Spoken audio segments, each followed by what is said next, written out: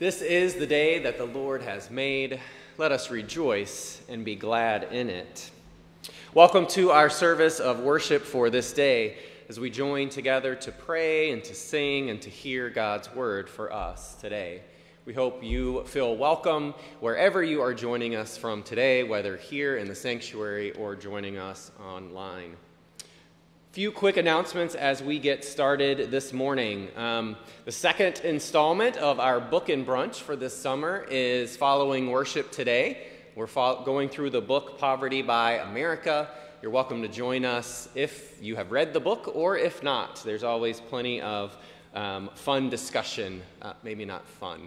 There's always lots of good discussion around the topics that are covered in the book. Next, you'll notice as you came in a board outside with various little pieces of paper on them. Those are some places that we need some donations for our upcoming Vacation Bible School. All the instructions are right there on the board if you want to grab some things and drop them back off here by the indicated date. This coming Tuesday, our book group is continuing through their book, You Were Made for This Moment. They are meeting at 1:30 on Tuesdays, and we'll meet throughout the rest of July. And then Tuesday evening is the second part of the sequel for Anne of Green Gables. We'll be joining in the fellowship hall for dinner and the rest, Wednesday. Yep, you're right. Wednesday evening at 6 p.m. Thank you. That's what it says everywhere, but right here in my note. So, everyone else is right. 6 o'clock on Wednesday, Anne of Green Gables, the sequel, part 2, if you'd like to join for that. And then if you're looking ahead into August, which is not that far away, on August the 10th, we have a group outing for the Loons. We'll be going together. You can contact the office to reserve your tickets. They are $12.50 a piece for a box ticket. The game is at 7 o'clock that evening. There are fireworks following that game. So please make those reservations, and we'll look to see you at the ballpark on August the 10th. As we begin our worship service this day, let us pause for a moment of prayer. Generous God, you come to us again and again, no matter how late it is in the day or in our lives. Calling to us, gathering us in, you give us your good work to do, our daily bread, and your boundless grace. Increase in us a generous spirit so that we may do your work with joy alongside others whom you also love. We celebrate your salvation not only in our lives, but also in the lives of other people, even those we had not imagined would be included in the kingdom that you are bringing about. God, align us with your ways and help us to receive your gifts of justice and mercy and compassion as good news for us all. It's in Jesus Christ that we pray. Amen.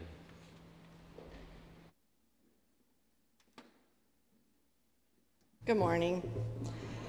Those that are comfortable standing are invited to do so as we join in our call to worship.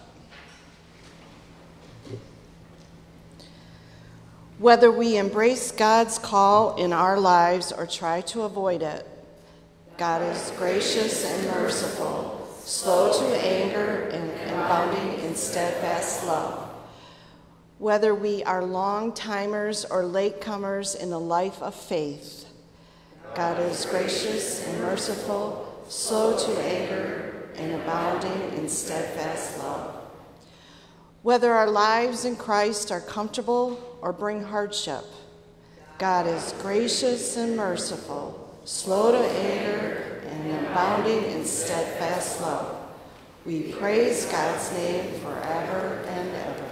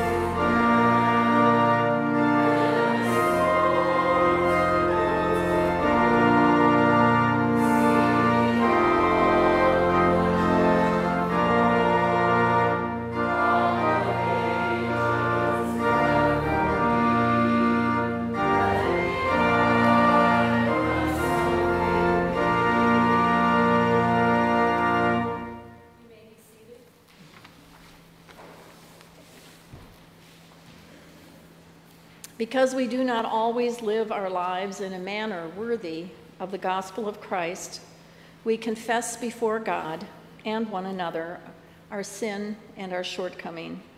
In repentance, let us turn towards God's grace and mercy. Let us pray together.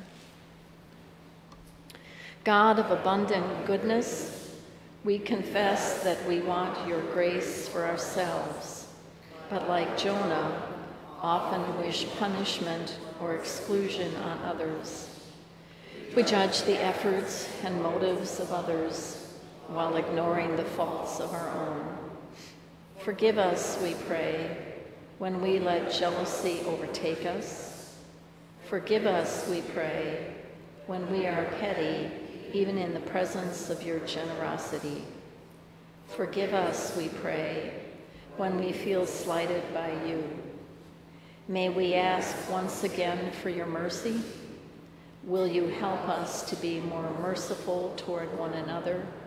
We pray in the name of Jesus, by whose grace we are saved.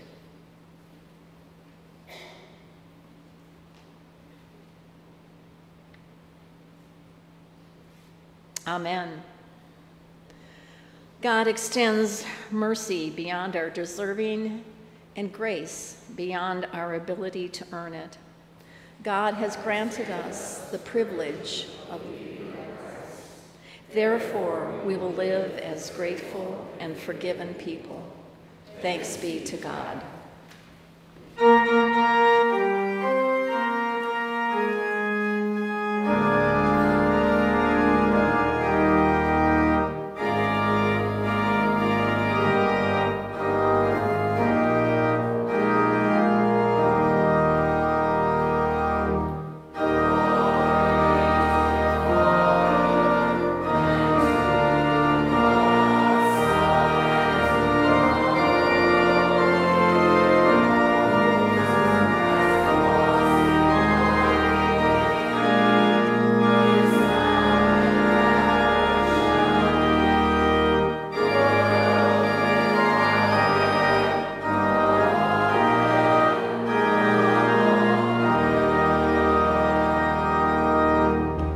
In holy wisdom, let us seek God's shalom, the peace and the welfare of one another as we share signs of peace with Christ, with one another in Christ's peace. May the peace of Christ be with you. And also with you. Please share signs of peace.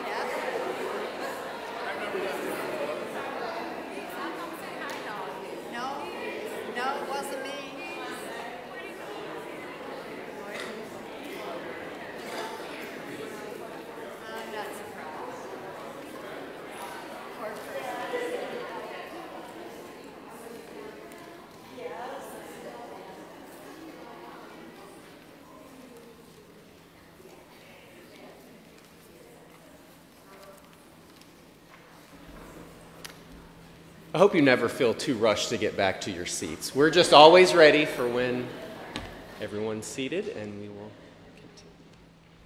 Let us join our hearts together in prayer. Gracious God, your word surprises and challenges. It upsets and overturns our way of seeing and thinking. Come and find us today wherever we are, however we are.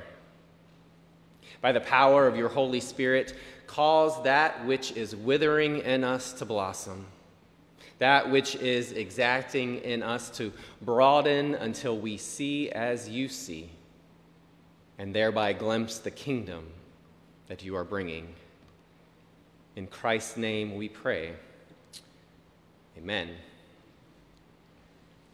This morning we're going to go through the book of Jonah, one that we often teach to our Sunday school children leaving out some of the parts we're going to touch on this morning. So whenever I do like this, kids, just cover up your ears. No.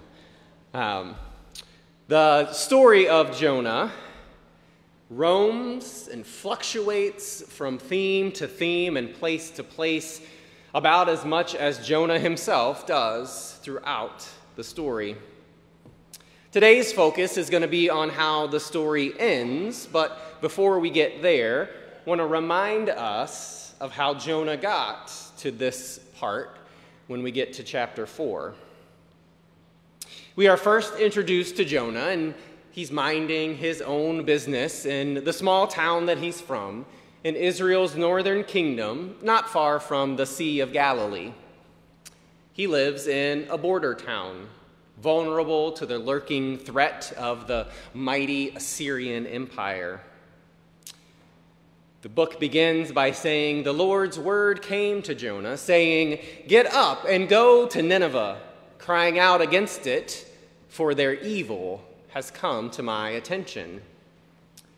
Now, much has been written about just how evil these Assyrians are. The book of Nahum calls Nineveh a city of bloodshed, filled with plunder from the many nations that they have conquered.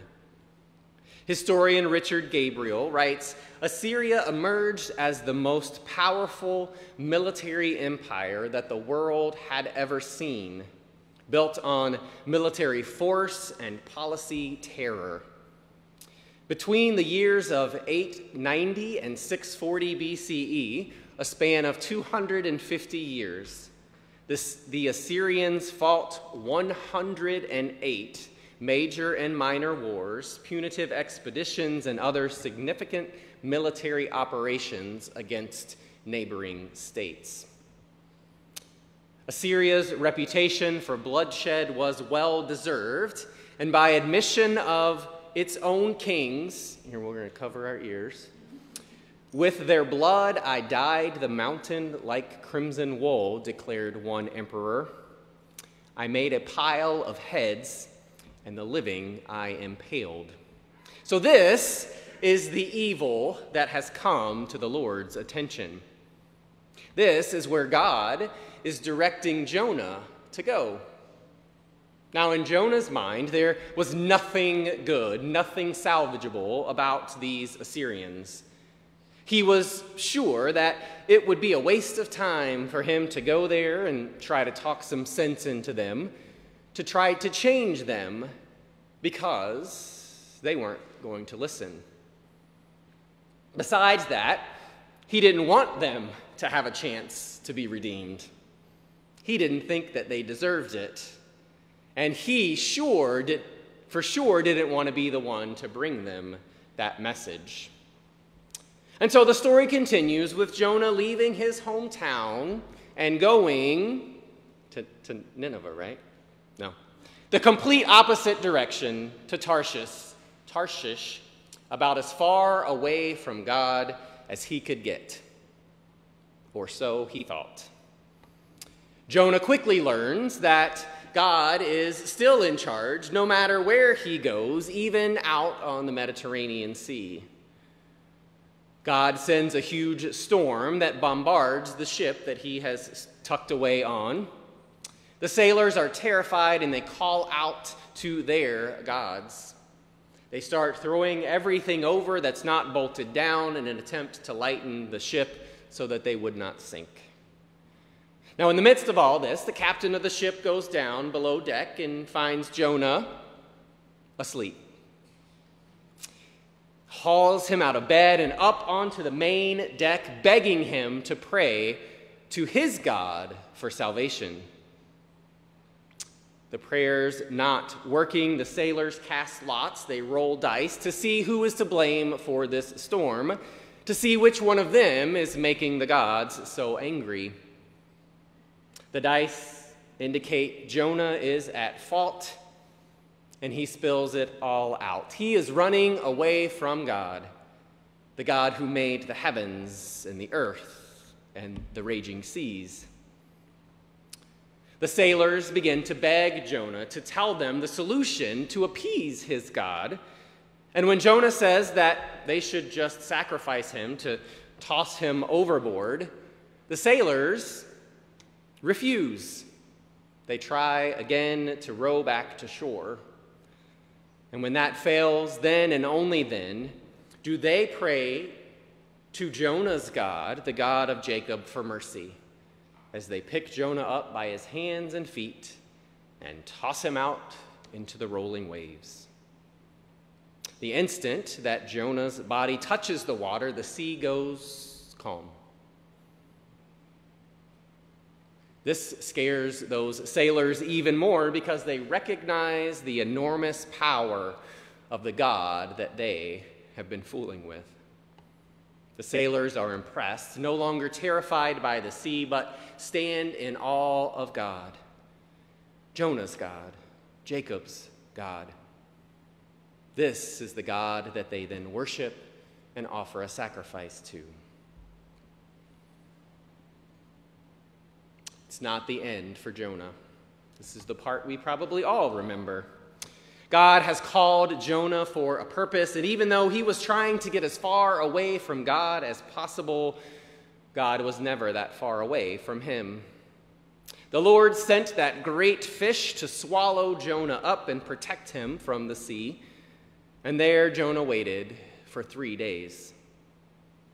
And it is here, about halfway through the book of Jonah, that for the first time, Jonah actually speaks to God. From the belly of the grave I cried, "Help!" and you heard my cry. You threw me into ocean's depths, into a watery grave, yet you pulled me up from that grave alive.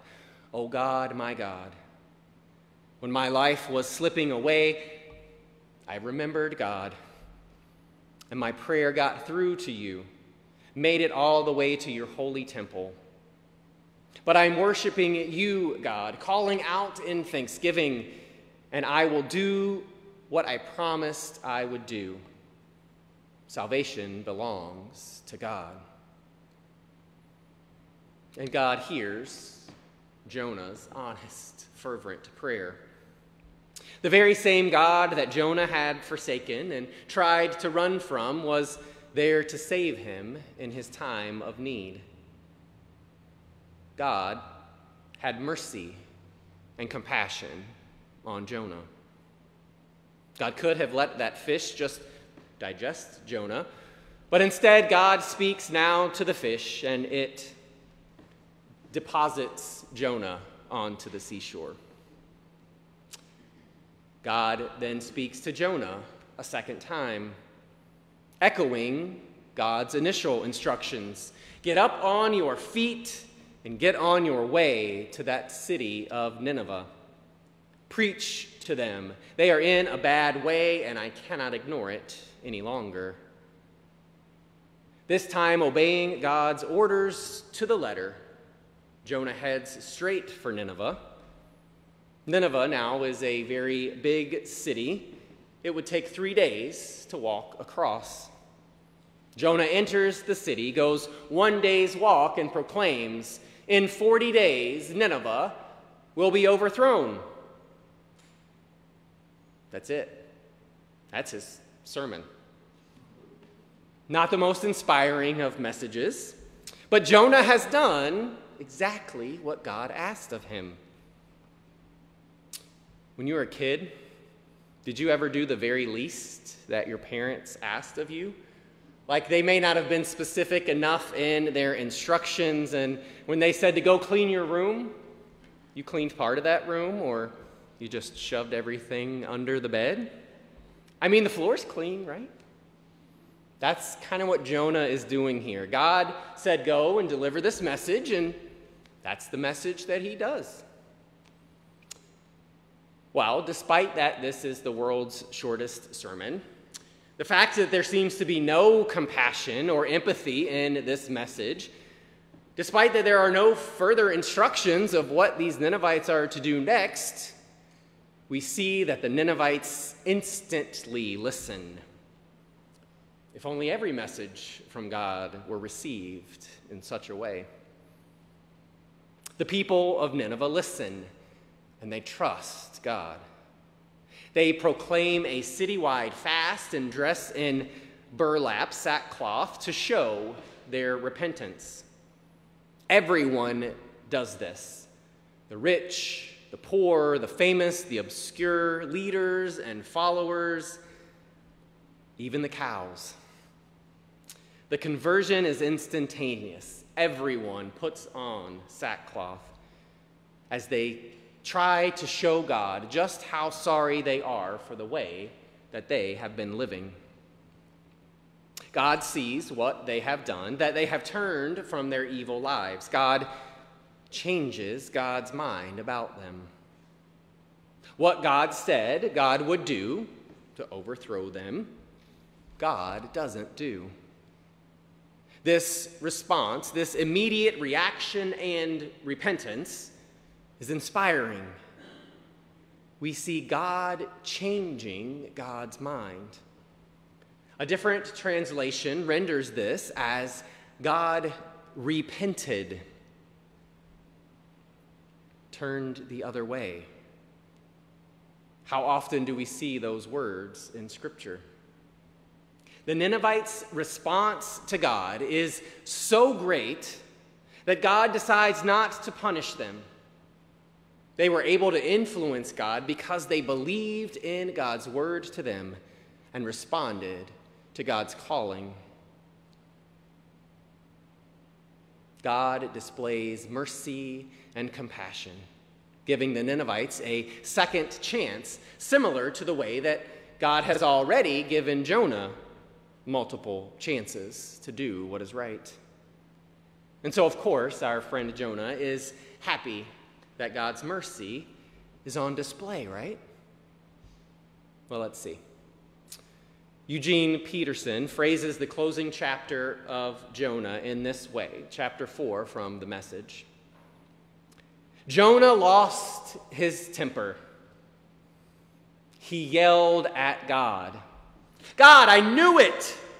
When I was back home, I knew this was going to happen. That's why I ran off to Tarshish. I knew you were sheer grace and mercy, not easily angered, but rich in love, and ready at the drop of a hat to turn your plans of punishment into a program of forgiveness. So God, if you won't kill them, kill me. I am better off dead. God says to Jonah, what do you have to be so angry about? But again, Jonah just left. He went out of the city to the east and he sat down to sulk.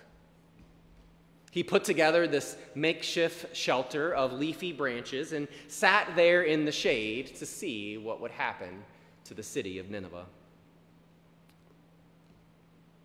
God had mercy and compassion, arranged for this broad-leafed tree to spring up.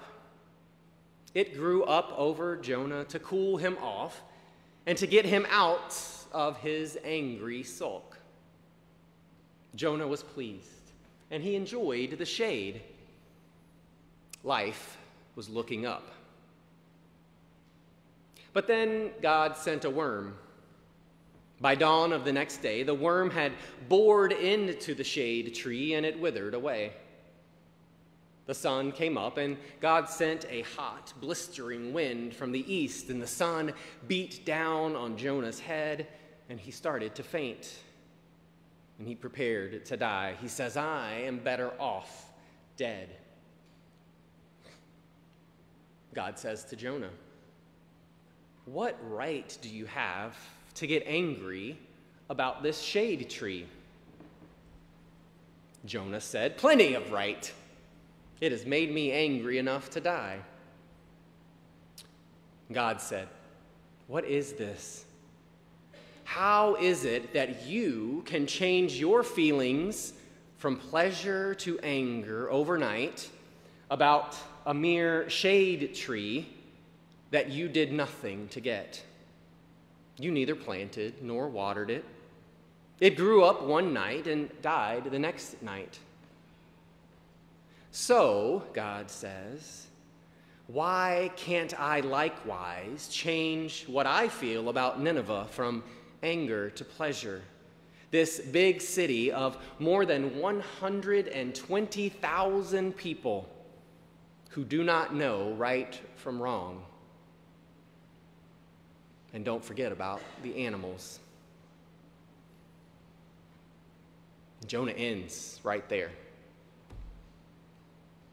It ends with Jonah being a bitter and angry man, angry at his loving, merciful, and compassionate God for being loving, merciful, and compassionate to people that he thought didn't deserve it.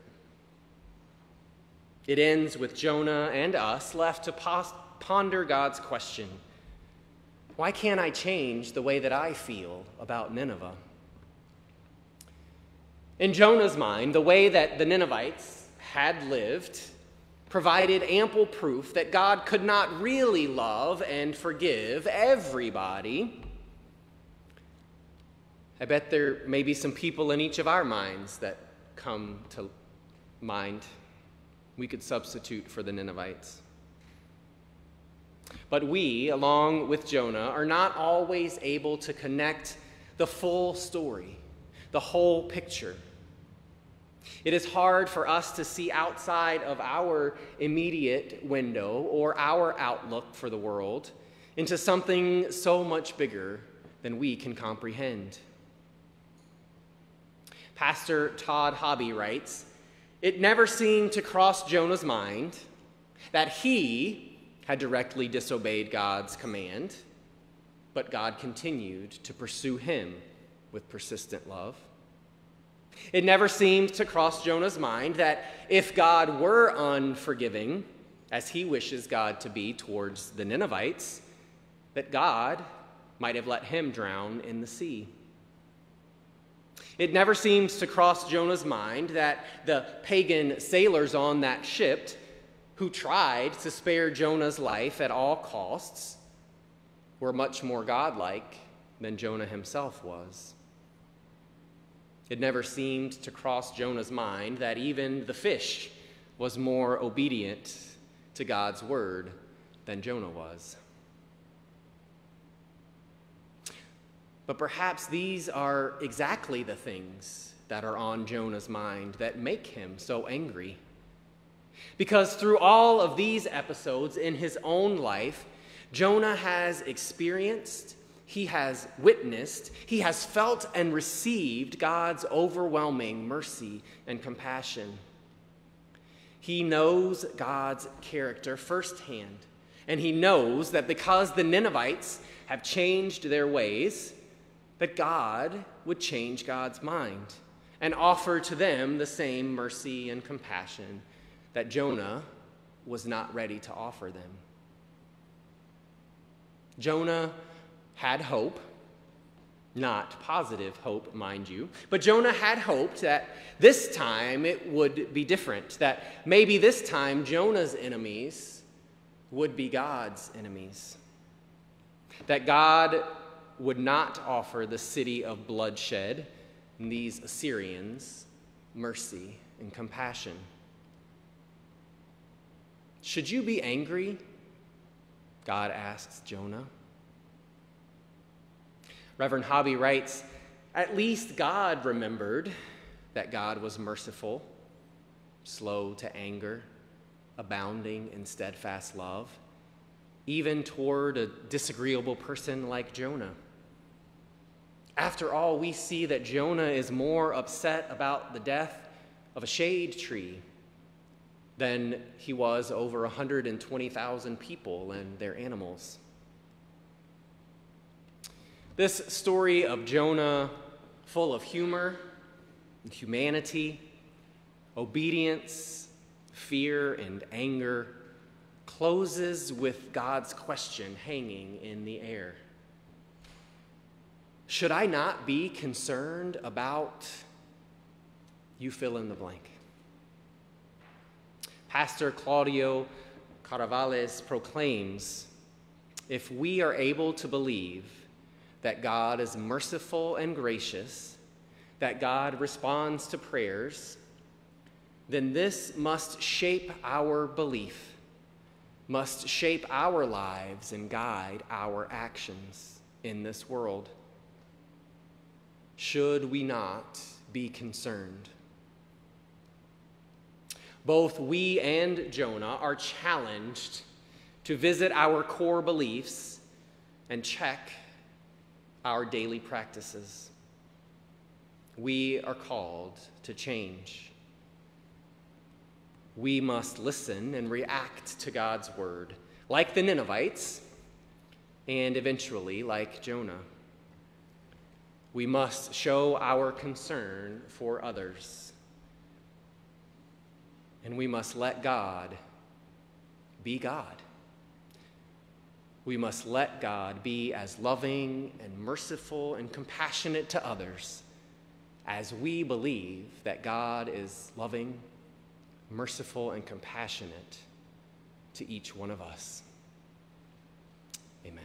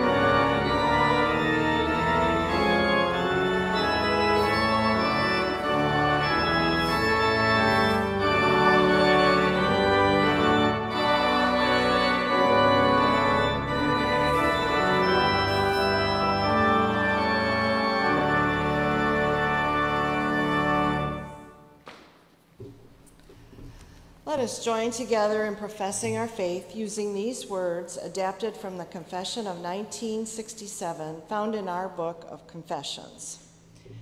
We are created by God to be in a relationship with God that we may respond to the love of the Creator. God gave us life which runs through generations and in a wide complex of social relations. Let this gift to be received with gratitude, a task to be pursued with courage.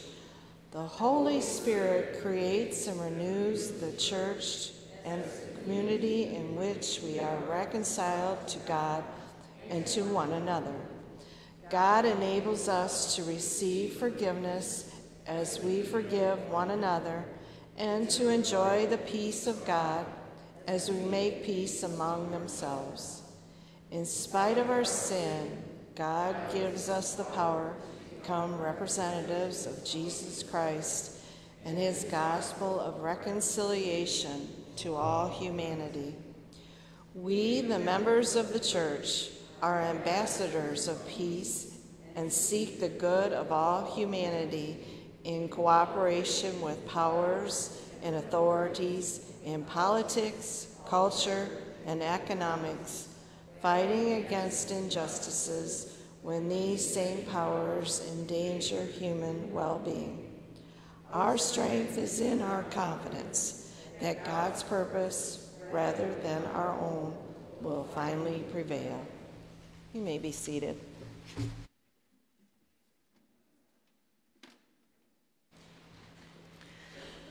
Let us gather our hearts together in this time of prayer.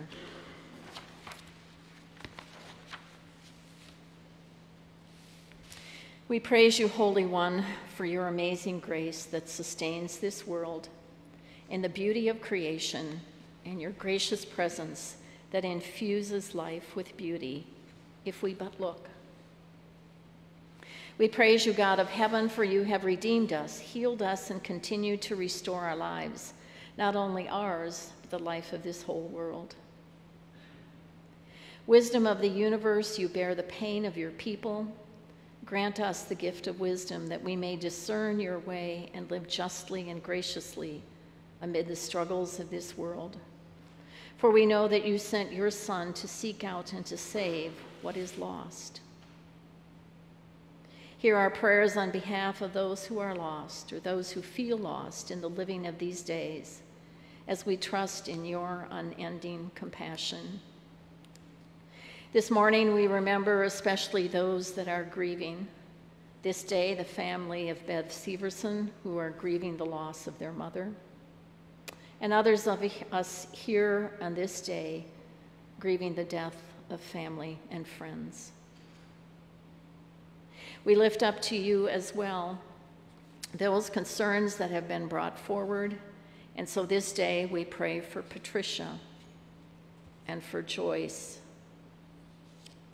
for Dick and Jeanne, for Carol and Gary, for Carolyn and Brian and Pauline. We lift up to you as well our ongoing concerns and prayers for Matt and Maureen and Chet and Shirley and Riley and Don C. We continue in prayer for Brian and for Greg and for Kathy B. Hear us too, O Lord, as we lift up to you David and Colin and Hannah, Kevin and Jane and Leroy and Kelly. And at this time, O Lord, we cannot help but remember our country, the world, and its many leaders. I'm reminded of the scripture that says when we cannot find the right words to pray, your Spirit prays for us, for you know the need of this country, its leaders, the world, and its leaders. May all of them, and may us, be like the Ninevites who turned in repentance to you and your ways. We pray too for the church and the part that you have called us to be your light into this world. We bring to you also these concerns from our congregation, those that we pray for weekly.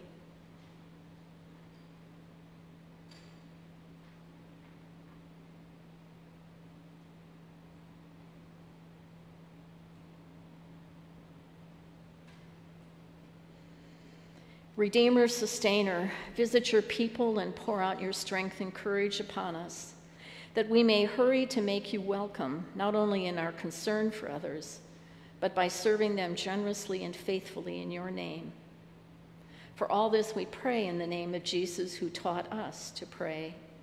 Our Father, who art in heaven, hallowed be thy name. Thy kingdom come, thy will be done, on earth as it is in heaven. Give us this day our daily bread, and forgive us our debts as we forgive our debtors. And lead us not into temptation, but deliver us from evil. For thine is the kingdom, and the power, and the glory forever. Amen.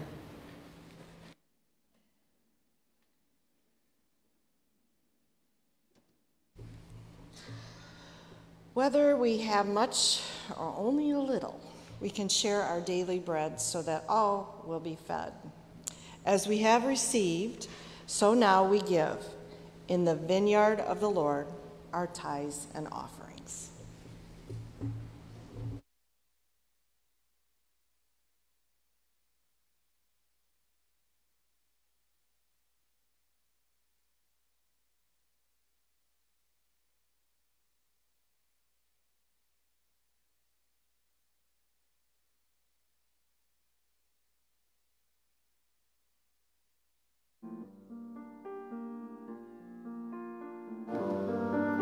I've heard there was a secret chord that David played and it pleased the Lord, but you don't really care for music, do ya?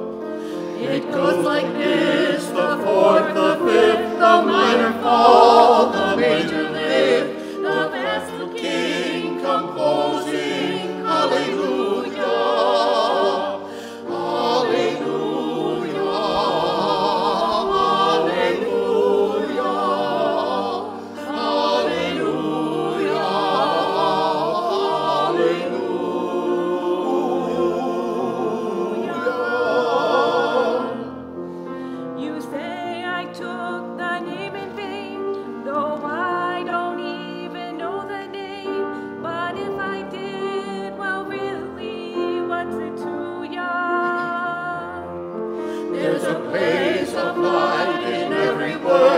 It doesn't matter what you've heard, the holy or the broken, hallelujah, hallelujah,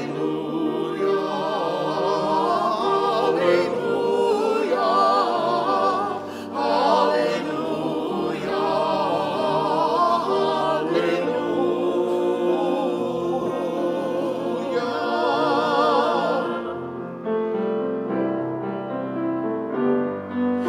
I did my best, it wasn't much. I couldn't feel, so I tried to touch. I told the truth, I didn't come to fool ya. And even though it all went wrong, I stand before the Lord of song with nothing on my tongue but hallelujah. Hallelujah.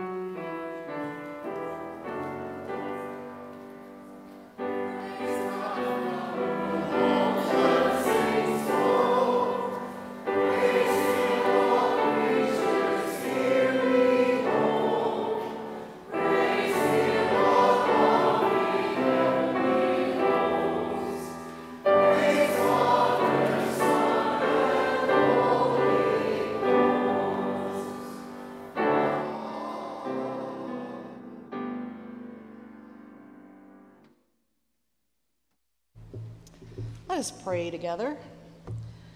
God of the harvest, we are privileged to be counted among those whom you have called, grace to have been given your work to do, blessed to receive more than we ever earn. Accept, we pray, our thanksgivings and offerings, and do what you choose with what already belongs to you.